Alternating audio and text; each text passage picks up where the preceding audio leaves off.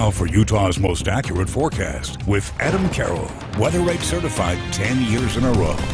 Beautiful start to the morning at Alta. And, you know, if you were out and about early this morning, you may have caught the Starlink satellites kind of all in a row. They're not UFOs. We've gotten so many emails about these lately. They're just the Starlink satellites that are lining themselves up, but they were easy to spot this morning with the clear skies. And, boy, I got to tell you, look at that moon out there at Alta. There's still plenty of snow up there as well right now. You would hardly know that most ski resorts are opening their summer activities this weekend. 59 right now. We'll kind of stay in the 50s through 7, then quickly warm by 81 here at 1 p.m. But we'll see increasing cloud cover at that point. It's associated with a cold front, a very weak front at that, moving through northern Utah here this morning into the afternoon hours. It will reach central Utah, but it's got some clouds with it, as you can see here on satellite. Now, as we head through the rest of the day, not much precipitation, if any, with this front. So as it moves through, you might find a quick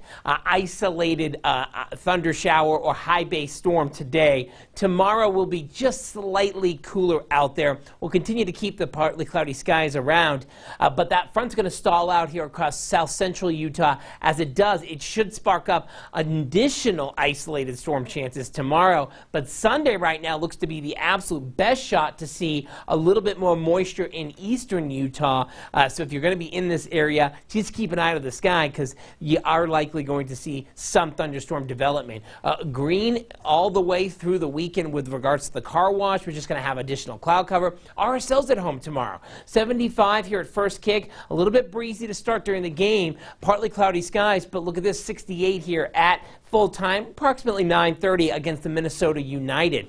82 in Salt Lake today, 81 Wendover. A little bit cooler out in Nevada because of the front already moving through this area.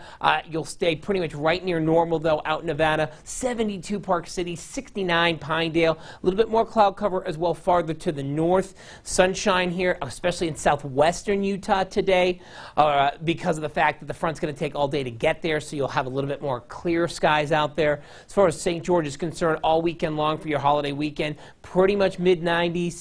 And you're looking at breezy conditions, so elevated fire threats, but then hundreds for next midweek. And so it's going to get hot. For the Wasatch Front, 82, then 78, then 80, 83 here through Monday. Dry all weekend long in the valleys. And then into next week, look at the 90s. And a record-breaking day is likely on Thursday, where we apex our heat.